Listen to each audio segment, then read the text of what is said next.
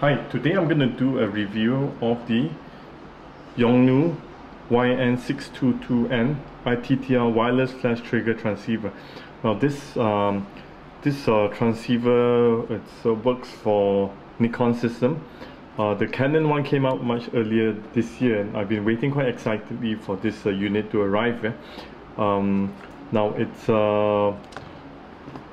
have a look at the transceivers themselves. Now they are transceivers, so they act both as a receiver as well as a sending unit. So you can use them interchangeably, and both units look exactly the same. Now let's have a closer look at the units itself. Now the units are quite surprisingly quite well made. Made of quite fairly decent plastic. The top has got a shiny surface to it, as you can see. In terms of buttons, you see there's onto the side of it, right side of it, there's a sliding on-off switch. So it's a sliding on-off switch, and as well as a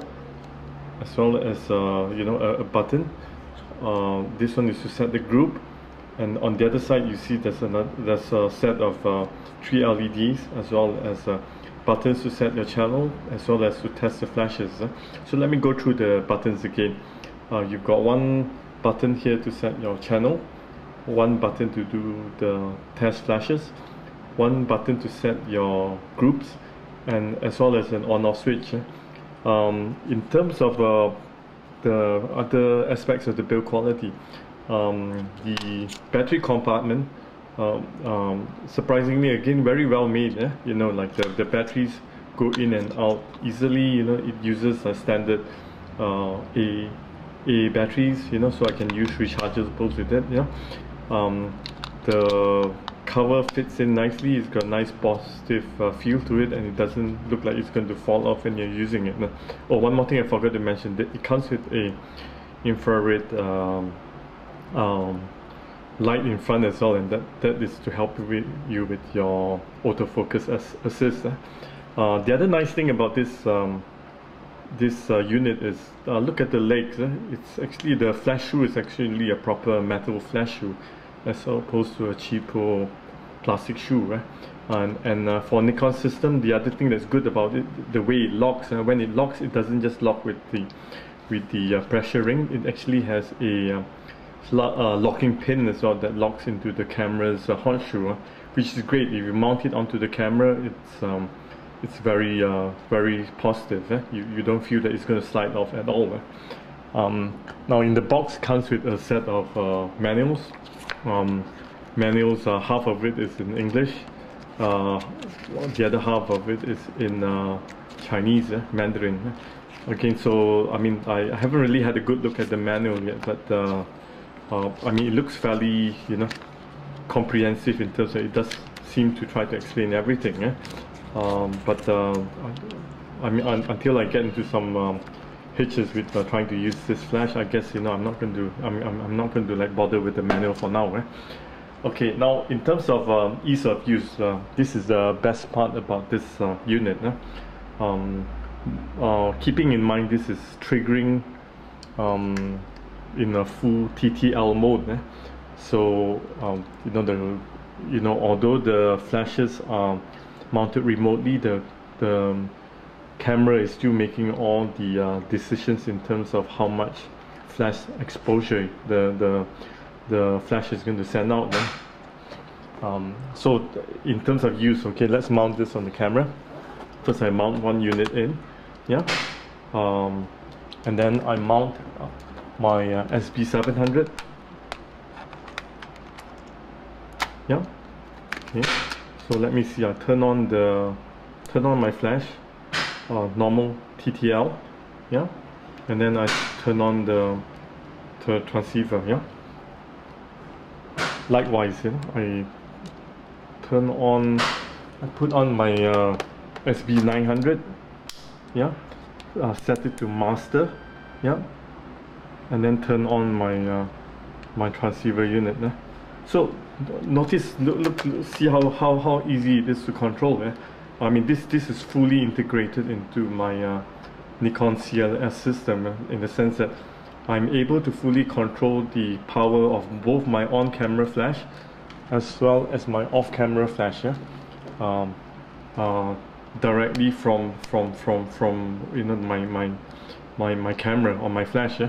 And if you look at the statuses of both units, you see both are showing that they are running in full TTL mode. This is my off camera and this is my on camera. So let me try it out. Okay. Yeah, you see both are net triggered. Yeah? Okay. Now let me see if I want to adjust the flash exposure for the remote unit. Now let's see. I go into selecting my remote unit. Maybe I want to change it to manual, and then I want to bump the power right up. So let it go full power so you can really see the effect. Okay. See that? That was on full power. Okay, so like you want to adjust the remote flash to the lowest power setting possible. Yeah. Let me do that. Okay, now lowest power. See that? See how easy it is? You know, like all I did was just plug in the transceivers, put a on-camera flash, and then set the on-camera flash to master mode, and I'm controlling, you know, the remote flashes. So presumably, you know, this unit will work, you know, whether I have one or two or multiple flashes. Okay. So this concludes my review for the Yongnuo YN-622 for Nikon. As I say, you know, haven't fully tested this out in the field, but I mean, from the first looks, it looks like it's got the full package here. You know, it's got the it's fully wireless. You know, it connects and integrates, you know, beautifully with Nikon's CLS system. Ease of use, you just plug it in and you turn on the put on your on camera flash, and you can control your flash power across different flash groups. Build quality, I must say I'm quite pleased with how well built this thing is. I've not tested it fully as well, but apparently it supports a high-speed sync as well. So that's another big plus. As opposed to using traditional triggers, you know, you are limited by how fast your shutter speed can go before your flashes, you know, stop syncing with your shutter curtain. And the best part of this is the price.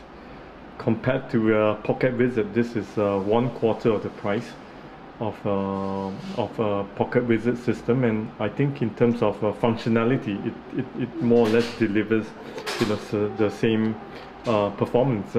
So that's pretty good bang for your buck. So again, thank you for watching. Here's the Yongnuo YN-622, and enjoy. Thank you.